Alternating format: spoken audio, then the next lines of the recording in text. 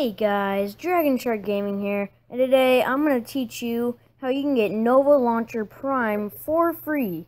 So here's Nova Launcher right here, and then I'm going to get Tesla Unread here. And these are both the unofficial versions, so they'll work together. And basically, Nova Launcher Prime is a launcher. Now, I just opened it up.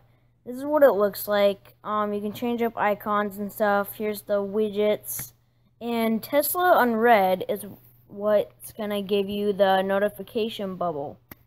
There's some wallpapers.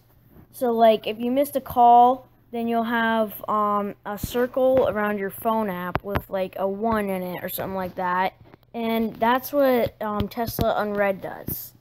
And so, we're going to go ahead. I'm going to show you guys here. You can back it up. There you go. And Unread count badges is what you want to click in the Nova settings. And this is where Tesla Unread comes in. It'll say provider Tesla Unread. Boom, you gotta select that if it already hasn't been selected.